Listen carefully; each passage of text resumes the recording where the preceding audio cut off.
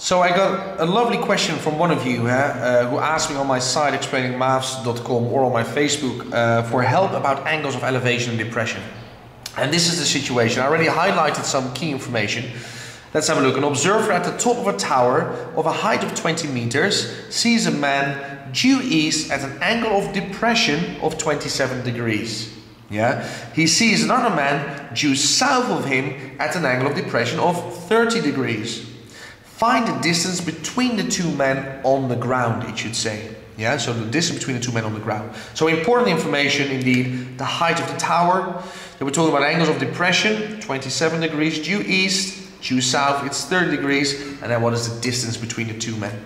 Now, of course, we'll make a sketch. We have to draw something because we're not going to do this mentally. So let me just start with a tower. Yeah, and I'm standing at the top of that. And that tower is 20 meters high. So I'm going to put 20 there. And then the angle of depression is 27 degrees due east. Okay, so I see somebody on the floor. I'm standing on top of the tower. So let's say the floor is there. I see somebody there. And let me just, quickly grab my ruler. Okay, but what is the angle of depression? The angle of depression is always the angle between the horizontal, and where you see that guy. So if the angle of depression is 27 degrees, then this angle is 27 degrees. Yeah, that angle is 27 degrees. So I know many students think it's that one, but no, angle of depression is the angle between the horizontal and where you see your guy. Then you can also say, because of alternate angles, if I just finish the right angle triangle, due east, exactly 90 degrees to the right. Yeah, so with the Z angle or alternate angle, I can say that one is 27 degrees. Yeah, or I could say that angle there at the top is 90 minus 27, which is 63. Anyway, I have so many options. Beautiful. Yeah, this is maths. All right, we continue. Because I'm not finished with my sketch. He sees somebody else. Yeah, I see two guys exactly due south. Now at an angle of depression of 30 degrees. Okay, so I'm going to add some 3D now to it. So due south. So because that is exactly in this direction, but now we don't see anything. So I'm just going to do it like this. Okay, so that is also a right angle triangle. Okay, so that is a right angle triangle. That makes this also a right angle. This is now a 3D situation. And the angle of depression was 30 degrees. Okay, so again, that's the angle between the horizontal and where he sees his guy. So that one is 30 indeed. So this angle is 30 degrees. Yeah, that one there is 60. Okay, the question is, what is the distance between your two guys on the floor? So let me just, and distance being the shortest distance, that's the length of the line between them. So I'll put a big X there. Okay, beautiful sketch, I have to say. Thank you. Well done, John. Thank you very much. That's a right angle triangle. Okay, so I tell myself now, if I can find, let's say, the length of this one, I'll call it A. Yeah. If I can find the length of that one, I'll call it B. Then what can I use to find X? Pythagoras theorem, can't I? Yeah? Because that's a right angle triangle there on the floor. Fantastic. I'm going to find A. Yeah, so I'll have a look at this triangle. And perhaps you want to write down Toa, we do trigonometry, finding the length in a right angle triangle. I can't use Pythagoras theorem. I know this one is 20, but I don't know the hypotenuse. Yeah, well, that one is 20. But I know an angle, so trigonometry. Identify your sides. I know the opposite. I know the adjacent. Opposite, adjacent, that's the tangent. Yeah. So the tangent of 27 degrees equals the opposite, 20 over A. Yeah, so I'm going to rearrange it, times both sides by A, and then divide by the tangent of 27. I'm going to skip that one step, otherwise this video is going to take ages.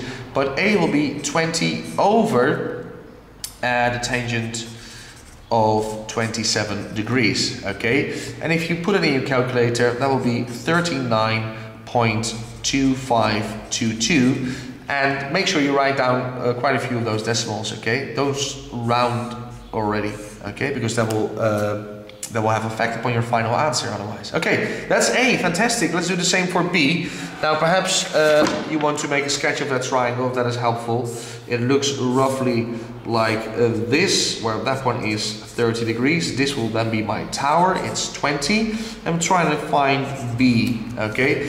If that is helpful, in my angle, again, opposite and adjacent, so it's still the tangent. So the tangent of 30 degrees equals the opposite over B, so 20 over B, and if you rearrange that, times both sides by B, then divide by the tangent of 30 degrees, so 20 divided by the tangent of 30 degrees, and again write down quite a few decimals, perhaps even all of them, 34.641. That will be B.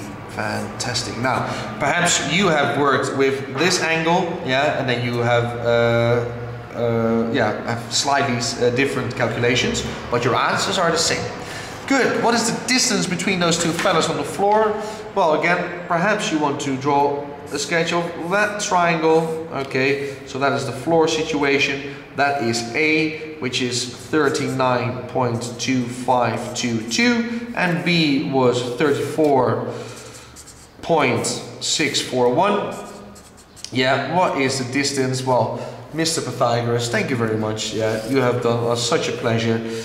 A squared plus B squared equals the hypotenuse squared. Okay, and always take a second. I tell my students, calm down. I know you're excited, but take a second. What is to find out what the hypotenuse is? And indeed that is x squared. Okay, so all of those numbers squared, 39.2522 squared. It's not even going to fit here. Plus 34.641 squared. Okay, and then x is going to be the square root of that number. Okay, so you're going to add that. I don't have a calculator here, guys, but then you have to do the square root of that number, and then to three significant figures. I have on a little cheat sheet here on the side 52.4, correct to three significant figures. Now, what was the units? We're talking about meters, okay? So the distance between those two guys on the floor is 52.4 meters, corrected to three significant figures. Okay, so that is that distance, So thank you very much for asking me that question on my site, explainingmaths.com, or on my Facebook, or on my Twitter. You can do the same. Ask me a question, and I will find time to help you. And a lot of friends of you, because they'll have the same question as you do, trust me, okay? So thank you again, I'll see you later, enjoy the evening, and take care, bye-bye.